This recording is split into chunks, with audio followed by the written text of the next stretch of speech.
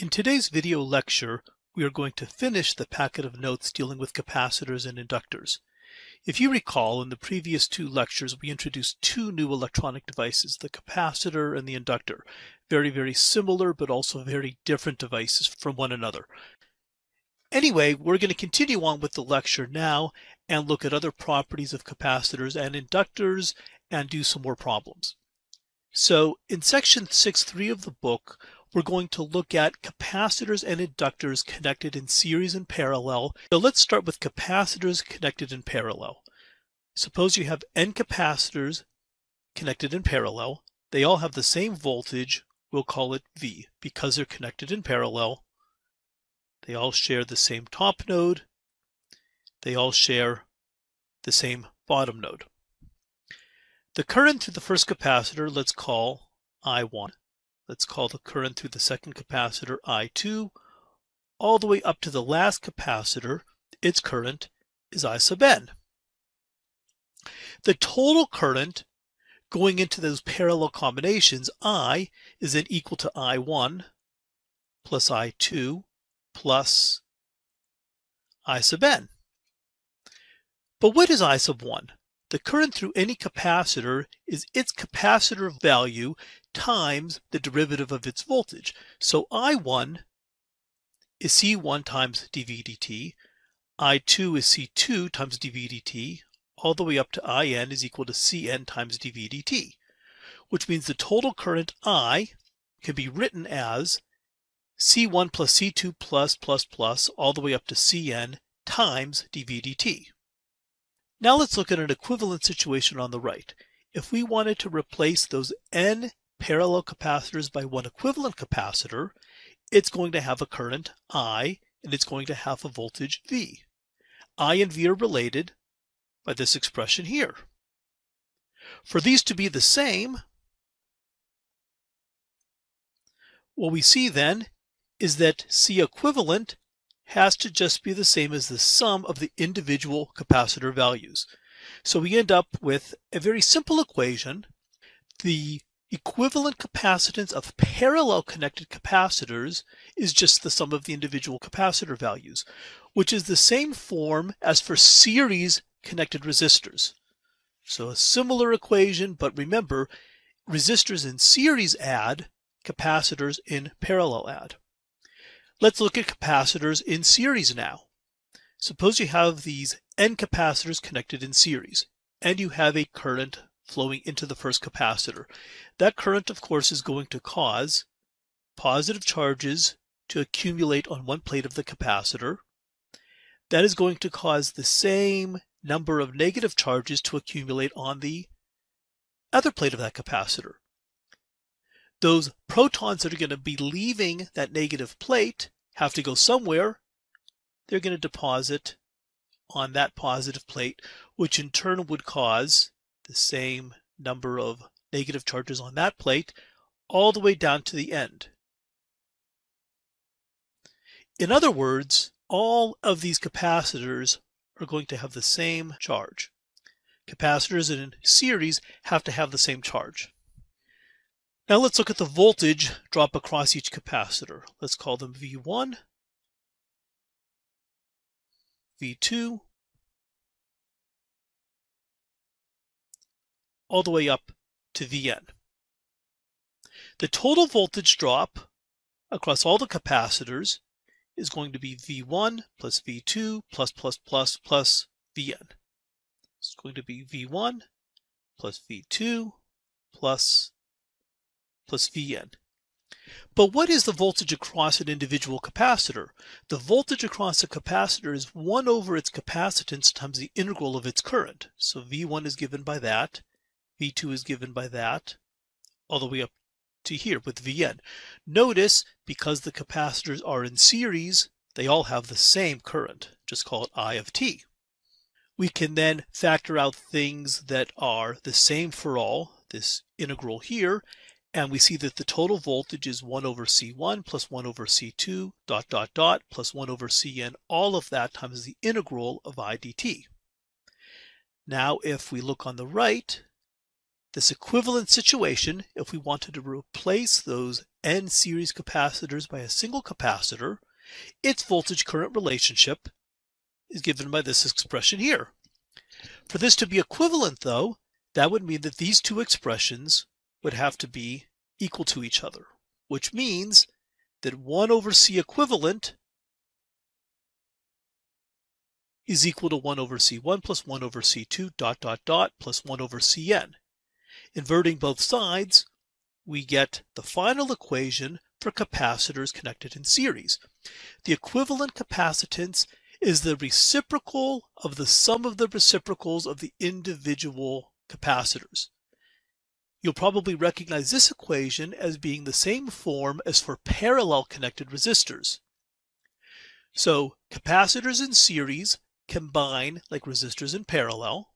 Likewise, capacitors in parallel, the previous page, combine like resistors in series. Now let's look at the voltage division for series connected capacitors. And you can probably guess it's going to be different than it was for resistors. Sure enough, we know from the previous page that that current is going to deposit positive charges there and the same number of negative charges here, and it will propagate along the line of capacitors. Once again, we know that each capacitor in series has the same accumulated charge. Since capacitance is charge per unit volt, we know that the voltage across the capacitor is the charge over the capacitance. What this means is that the larger capacitors will have smaller voltage drops when connected in series. We can look at that more mathematically with these equations on the left here. The voltage drop across the X capacitor is 1 over C sub X times the integral of the current. We saw that the total voltage drop V was equal to V1 plus V2 plus Vn, which means it was 1 over C1 times the integral of the current plus 1 over C2 times the integral of the current, etc. So we see that the ratio of the voltage drop across the Xth capacitor versus the total voltage is equal to this expression divided by this expression. So we end up with this expression here. You can cancel these currents, and you end up with this expression here for voltage division. The voltage drop across the Xth capacitor is the total voltage times 1 over that capacitor value divided by 1 over C1 plus 1 over C2 plus 1 over Cn. Once again, we see what we saw up above here. The larger the individual capacitor, the smaller its corresponding voltage is. A good analogy would be with water balloons. Imagine you have water balloons of different sizes. Larger water balloon would correspond to a larger capacitance, smaller water balloon would correspond to a smaller capacitance. Now suppose they all have the same amount of water. Amount of water would be equivalent to charge. Capacitors in series have the same charge, so let's assume we have water balloons of different sizes with the same amount of water in each one, the same volume of water. Which water balloon is going to have the most water pressure? It's actually going to be the smallest water balloon. The smaller the water balloon, the more water pressure, assuming they all have the same volume of water. Likewise, capacitors, if they all have the same charge, the smallest capacitor is going to have the largest voltage. Let's look at inductors now. Let's start with inductors in series. Inductors in series, of course, all have the same current I, and let's call their voltages V1, V2, all the way up to V sub n. The total voltage V is then equal to V1 plus V2 plus V sub n. The voltage across any inductor is its inductor value times the derivative of its current. So V1 is that, V2 is that, Vn is that. We can then factor out the di dt, and we get the total voltage is the sum of the individual inductor values times the derivative of the common current. Now let's look at replacing that series connection of inductors with a single equivalent inductor. That equivalent inductor is going to have a voltage drop V equal to L equivalent times di dt. And of course, if that has to be equal to this expression, we need L equivalent to equal to L1 plus L2 plus L sub n. So for inductors in series, the equivalent inductor value is just the sum of the individual inductances, which is the same equation as for series connected resistors. So inductors and resistors have similar combination equations. Capacitor is the oddball out. Now let's look at inductors in parallel. In parallel, these inductors all share the same voltage, V. Why? Because they have the same two nodes that they're connected to. The yellow node on top and the pink node on the bottom. And they have their individual currents, call them I1, I2, all the way up to I sub n. The total current I into this parallel combination of inductors then can be broken down into I is equal to I1 plus I2 all the way up to I sub n. But once again, using the IV characteristics for an inductor, the current through an individual inductor is 1 over its inductor value times the integral of its voltage. So I1 is given by that, I2 is given by that, all the way up to there. We can factor out the integral of V dt, and we get this expression down here. If we wanted to replace this parallel combination of inductors by a single equivalent inductor, its current I is going to be 1 over L equivalent times the integral of V dt. As before, if we want to set these equal to each other, we see that 1 over L equivalent has to equal 1 over L1 plus 1 over L2, etc. If you take the inverse of both sides, we get our final equation here. L equivalent is the reciprocal of the sum of the reciprocal of individual inductance values.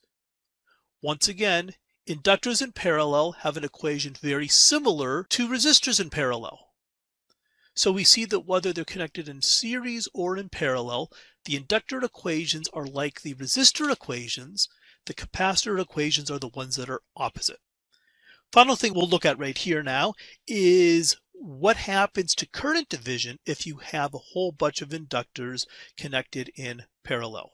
As we saw on the previous page, this total current I gets broken down into I1, I2, all the way down to I sub n. We see that the current through a specific inductor, I sub x, is 1 over L sub x times the integral of V dt. We also see that the total current is I1 plus I2 plus all the way up to I sub n. So the ratio of Ix to I is equal to this over that. The integrals cancel out, and then we can solve for Ix. The current through the xth inductor is the total current times 1 over its inductor value over 1 over L1 plus 1 over L2, etc. Once again, we see that the inductor current division equation is equivalent to the resistor current division equation. So here we have two capacitors connected in series to a 12-volt source. We have a 0.3 microfarad capacitor and a 0.6 microfarad capacitor. We're first asked to find the corresponding voltages using voltage division, and then find the corresponding energy stored in each capacitor. And then we want to see what an equivalent capacitor value would be and verify that the energy that would be stored in the equivalent capacitor equals the energy that is stored in the two individual capacitors. To solve this problem, we'll start by using the voltage division equation for capacitors. The voltage across the first capacitor is the total voltage times the reciprocal of its capacitance over the sum of the reciprocals of all the capacitors, and there are only two of them here.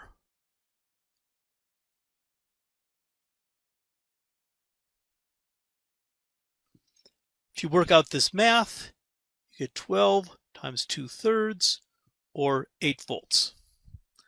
Likewise, if you solved for VC2, you would see that VC2 is 4 volts. So the first thing we see is that the smaller capacitor has the larger voltage. Next thing to point out, even though the problem did not ask for this, is let's look at the charges stored on the individual capacitors. Remember, because they are in series, whatever charge is on this plate, you're going to have the same negative charge on that plate, which in turn would cause the same positive charge on this plate and the same negative charge on that plate. We know the charge in a capacitor is the capacitance times the voltage.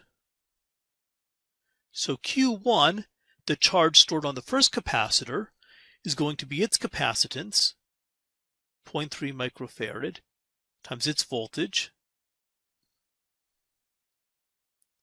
which is going to be 2.4 microcoulombs of charge. Likewise, the charge on the second capacitor is twice as big, but has half the voltage drop and the same charge. Once again, this is expected because capacitors in series have to have the same charge. So far, everything makes somewhat sense, but the real odd thing is if we look at the energy. If you look at the energy stored in each capacitor, this is where we get the surprising result. The energy stored in the first capacitor is 1/2 times its capacitance times the voltage across that capacitor squared. You get 9.6 microjoules of energy.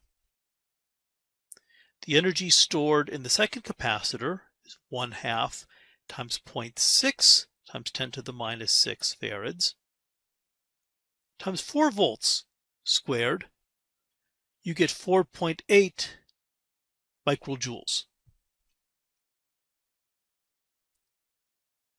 And the total energy then is just the sum of the two, 9.6 plus 4.8, or 14.4 microjoules. But what we see, little anti-intuitive, is the smaller capacitor has the larger energy storage. And this is very anti-intuitive at first. If you think about it, however, suppose you had two water balloons of different sizes, smaller and larger. You have the same volume of water in each, which is what we have here with these capacitors. They're in series, they have the same charge. So imagine two water balloons of different sizes, but with the same amount of water in. Which water balloon has more energy stored? It's actually the smaller water balloon. The smaller water balloon is going to be the one that's going to have the tighter feel. It's the one that's going to explode more when you throw it at someone. So once again, capacitors in series, it is actually the smaller capacitor that stores more energy. Now, if you had capacitors in parallel, then you'd get the situation that you would intuitively expect. With capacitors in parallel, the larger capacitor will have more stored energy because capacitors in parallel have the same voltage. So an energy of 1/2 times C V squared, since V is going to be the same, the larger capacitor will have more energy. But if they're in series, it is actually the smaller capacitor that has more energy. In the final part of this question, we want to now verify that the total energy stored, 14.4 microjoules, is equivalent to the energy that would be stored in an equivalent capacitor. So C equivalent, remember capacitors in series have an equivalent capacitance that follows an equation similar to resistors in parallel. So it is the reciprocal of the sum of the reciprocals. So C equivalent is 1 over 1 over 0.3 microfarad plus 1 over 0.6 microfarad. It's 0.2 microfarad. By the way, if you think about the shortcut equations we had for resistors, we can apply the same shortcut equations for capacitors. Remember, two resistors in parallel, R in parallel with R over 2 is equal to R over 3. Here, C in series with C over 2 is equal to C over 3. So you can use the same shortcut equations, but it's just going to be opposite. Parallel versus series, series versus parallel. What's the energy stored in this equivalent capacitor?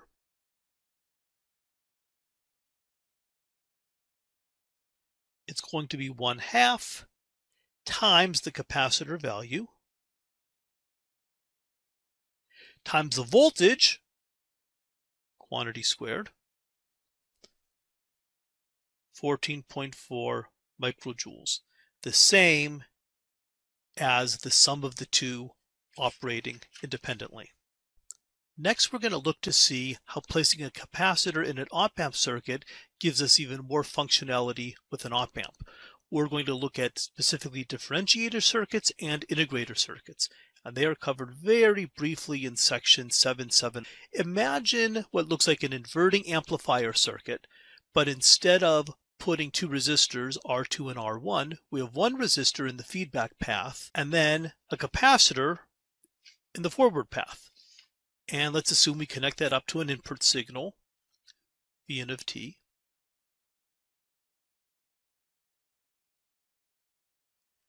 Let's analyze this circuit. First thing we want to do is let's assign the variable V sub c as the voltage across the capacitor. We then know that the current through the capacitor, I sub c, is equal to C times dVc dt. Notice, by the way, the orientation. If we define Vc with the plus here and the minus here, the current IC is defined as the current going from the plus to the minus. It is the same passive sign convention used with resistors. We know that the non-inverting input of the amplifier, the op-amp, is set to ground. So V plus is equal to 0 volts. By virtue of the virtual short circuit approximation, you know that V minus is also equal to 0 volts. Let's now try to do a KCL equation at this inverting input. So KCL at the V minus node. Current going to the left is negative IC.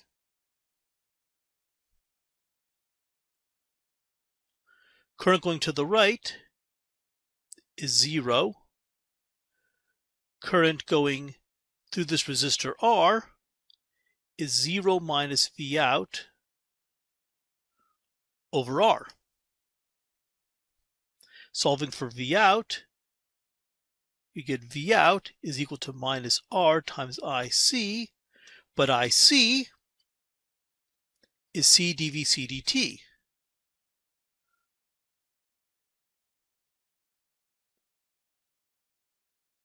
Finally, we see that Vc, the voltage across the capacitor, is the same as Vin. If you think about doing a KVL here, we get minus Vin plus Vc is equal to 0.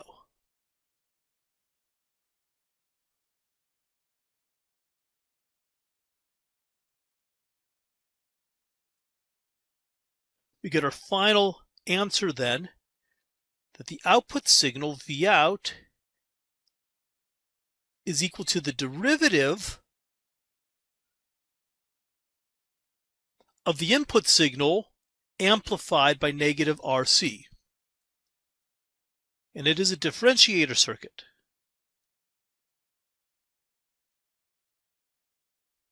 Technically, you could also build a differentiator circuit with an inductor, but as you could imagine, because inductors and capacitors are opposite, if you want to do it with an inductor circuit, the inductor would have to be in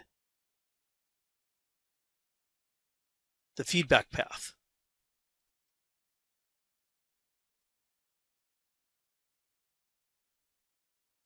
So this is also a differentiator circuit. In practice, however, you would almost always build these with capacitors, not with inductors. With microelectronics, capacitors can be made much smaller than inductors, so they're almost used exclusively instead of inductors. But in theory, at least, this would also give you a differentiator circuit. Now you can probably guess without even cheating and going on to the next page of what would happen if you swap where the capacitor and where the resistor are. Sure enough, you would get an integrator circuit.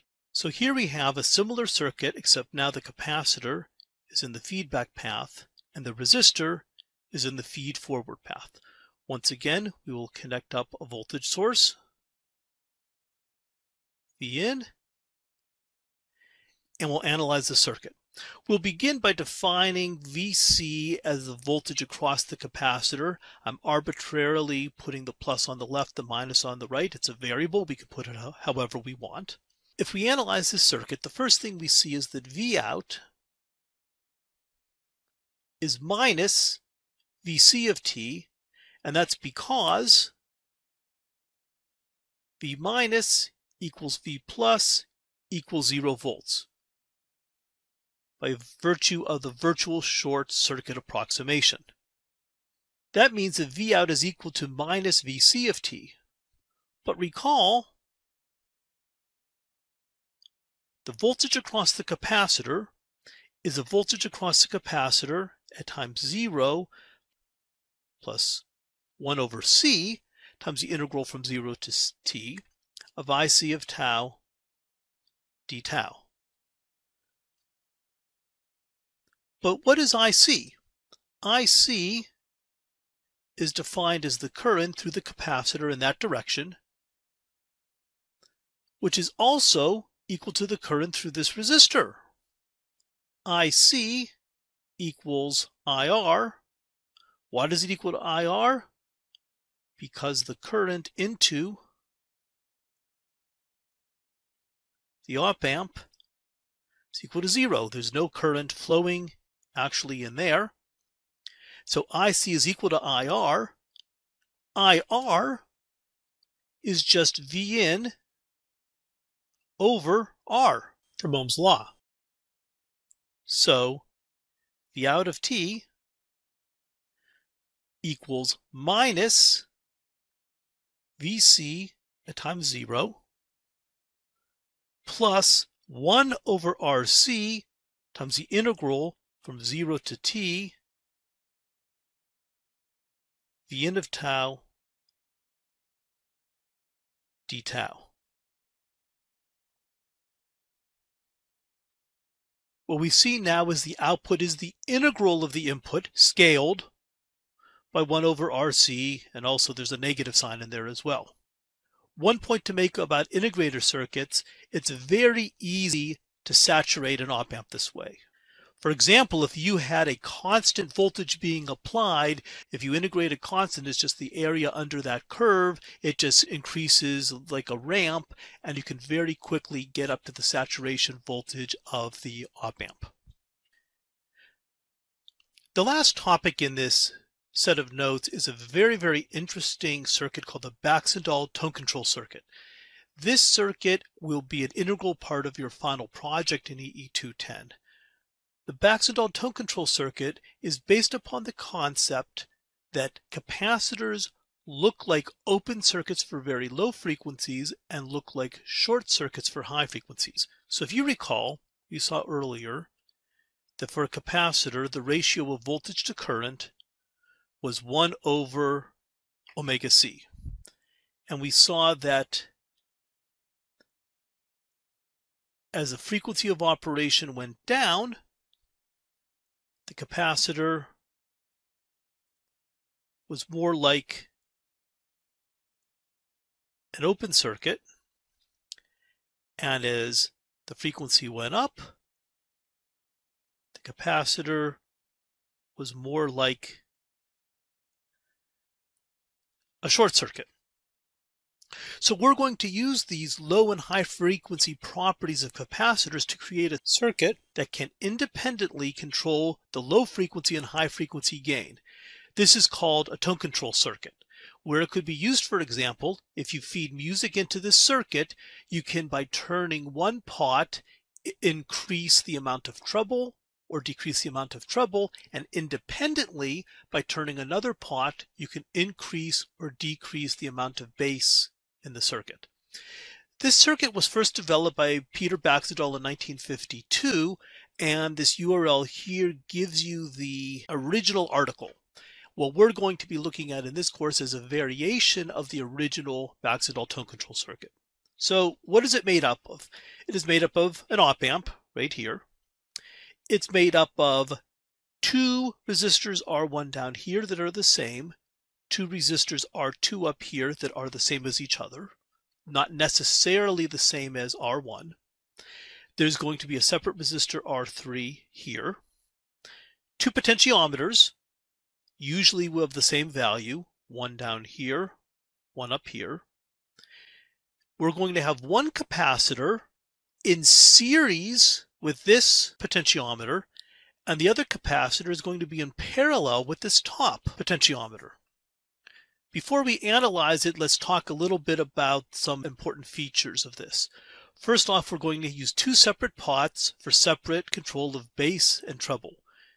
The top pot is going to control the bass, the bottom pot is going to control the treble. Another property is for middle frequencies, and we'll talk about this in a minute. For middle frequencies, the gain is going to be unity 1, regardless of where the pots are. Basically, the middle frequencies depends on the actual capacitor values. It's beyond the scope of this part of the course. All that we need to know for now is it's going to be approximately 800 to 1000 Hertz, which is sort of mid-range in the audio range, for the capacitor values we will use. Next important point is if both pots are in their middle setting, the gain is going to be 1, unity for all frequencies. So we see that for middle frequencies, the gain is always 1 regardless of the pot setting, and for all frequencies, low frequencies, middle frequencies, high frequencies alike, the gain is going to be 1 if the pots are set in the middle. Next thing we're going to see is that the values of these resistors, these R2 and R1 resistors, will allow us to set the amount of gain and attenuation for the low frequencies and high frequencies. R1 is going to control high frequency gain or attenuation, and R2 is going to control low frequency gain or attenuation. Second to last point, for this circuit to work as we want it to, the capacitor C1 has to be much less, orders of magnitude smaller than capacitor C2, and we'll see why on the next page. Finally, R3, this last resistor value, has to be large in comparison with the other resistors in the circuit. Once again, we will see why in the upcoming pages. So let's first look at this circuit under low frequency operation. Remember that the capacitors for very low frequencies look like open circuits. So for inputs that are low enough, we're going to model both capacitors as open circuits. Are they technically open circuits? No, but the resistances are going to be so high that for all intents and purposes, we're going to consider them to be open circuits. So they're approximately open circuits. Let's analyze this circuit. This non-inverting input is grounded, it's 0 volts. By virtue of the virtual short circuit approximation, the inverting input is also 0 volts. Let's now do KCL at this point here. Well, first off, we see that there's no current flowing through this resistor. Why? There's an open circuit down here, and this part goes into the inverting terminal of the op-amp, which has 0 current. So the voltage drop across R3 is 0, so this voltage is also 0 volts. Now let's do KCL at this node. So we're looking at that current plus that current plus that current is equal to 0. This current is going to be 0 minus V in over its resistance. Its resistance is going to be R2 plus a portion of the pot resistance. So we'll call it R2 plus X times RP, where X is some number between 0 and 1. The current going down here is 0 amps, as I mentioned before. The current going to the right is 0 minus V out over the rest of this pot plus this other R2. So it's going to be R2 plus, this is now 1 minus X times RP. And the sum of that has to equal 0. You solve this equation for V out, we get V out is equal to minus R2 plus 1 minus X times RP all over R2 plus X times RP times V in. Let's look at this for the two extreme positions of the potentiometer. When X equals 1, in other words, when the pot is all the way to the right, that's going to give us our minimum gain.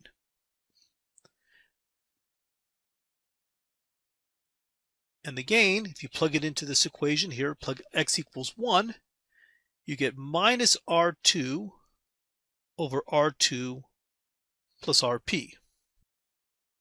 If this pot is all the way to the left,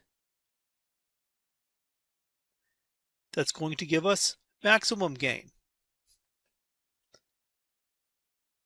The gain is going to be what in this case? When X is equal to 0, we get minus R2 plus RP over R2.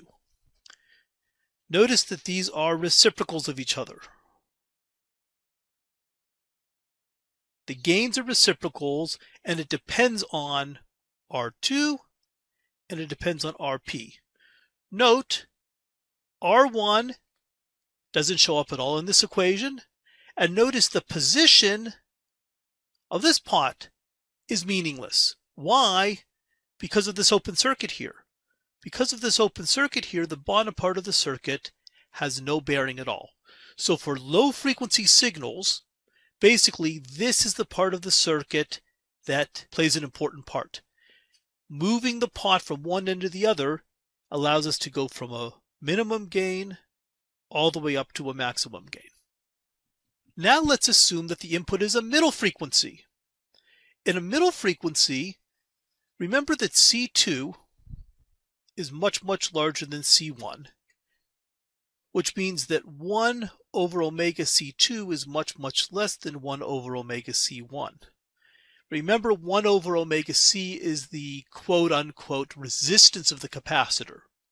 So what this means is that C2 looks like a short circuit for lower frequencies than C1 does. So for low frequencies, they both look like open circuits. As the frequency goes up, C2 has less resistance. So we're going to model it as a short circuit. Is it actually a short circuit? No, but for ease of doing the math, we're going to say it's a short circuit. Notice C1 is still an open circuit. When we try to analyze this circuit, once again, 0 volts down here, 0 volts here. There's no current flowing anywhere along this wire. So we have 0 volts here. Now, because this resistor RP, this pot is shorted out, when we do KCL here, that current plus that current plus that current is equal to 0. You get 0 minus V in over R2 plus 0 minus V out over R2 is equal to 0. We get V out is equal to minus V in, which is one of the properties, as we go back a couple pages here, one of the properties of these Baxendale tone control circuits. Regardless of where the pot is, if you have a middle frequency so that C2 is a short circuit and C1 is still an open circuit, we get that V out is equal to negative V1, unity gain with just a sign change. So it's independent of the value of R1 and independent of R2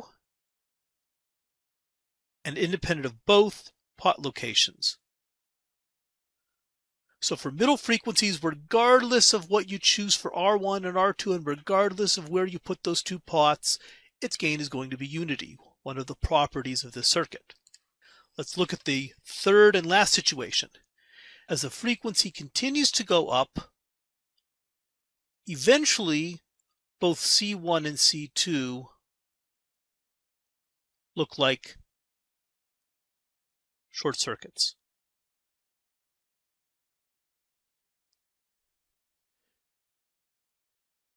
So originally, they both looked like open circuits. Then C2 looked like a short and C1 still looked like an open circuit. As you increase in frequency, eventually they both look like short circuits. Let's analyze this circuit now. 0 volts down here, 0 volts up there. This is 0 volts. So now when we try to apply KCL at this point here, we basically see that this current plus that current plus that current has to be 0. Let's do the math. 0 minus V in over R1 plus XRP is this current here. Once again, we're going to divide up this pot resistance that way. So some portion of RP is going to be to the left of the wiper blade, some portion to the right of the wiper blade. And so the total resistance here to the left is R1 plus XRP. The current to the right now is 0 minus V out over this resistance, which is R1 plus 1 minus X times RP. The third current is 0 minus V1, which we don't know what V1 is here. Let's call V1 the voltage at that point.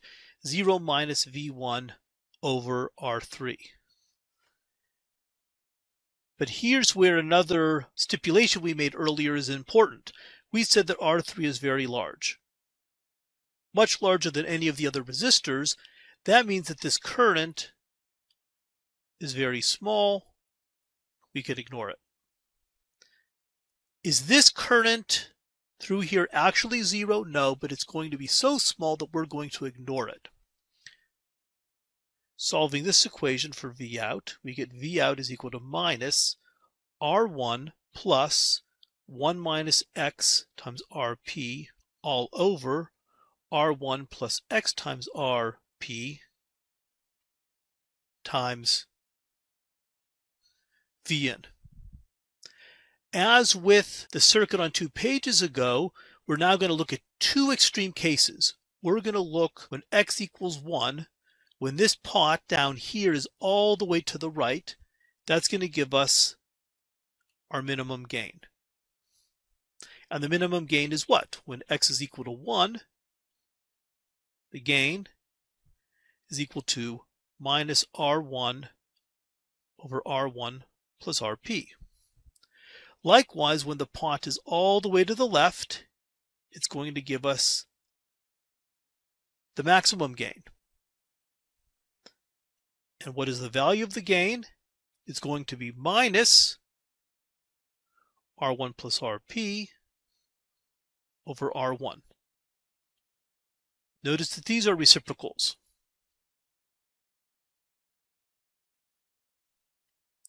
Couple important points. R1, RP, and the location of the pot dictate the gain for high frequencies. R2 and this pot have no effect. So once again, for high frequencies, this part of the circuit is important. For low frequencies, it was this part of the circuit was important. For middle frequencies, neither one of those parts was important. And so we end up getting a circuit now. If you go back to the original circuit here, we see that by changing this pot location, we can control the gain for the low frequency portion of the signal. By changing this pot down here, we can change the gain of the high frequency portion of the signal. And so imagine Vin being music. It's going to have low frequency components, high frequency components, middle frequency components, and we can separately adjust the gain of each one by changing and moving these two pots. You will investigate this a little bit in laboratory next week, and then again in the final project.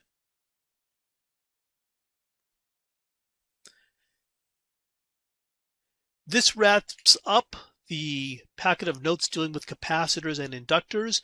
We will definitely look at the Baxendale tone control circuit more once we have more mathematical tools under our belt, but hopefully at this point at least, you see basically how the frequency-dependent properties of the capacitors can be used to our advantage to give us a circuit that does something different for low-frequency inputs and high-frequency inputs.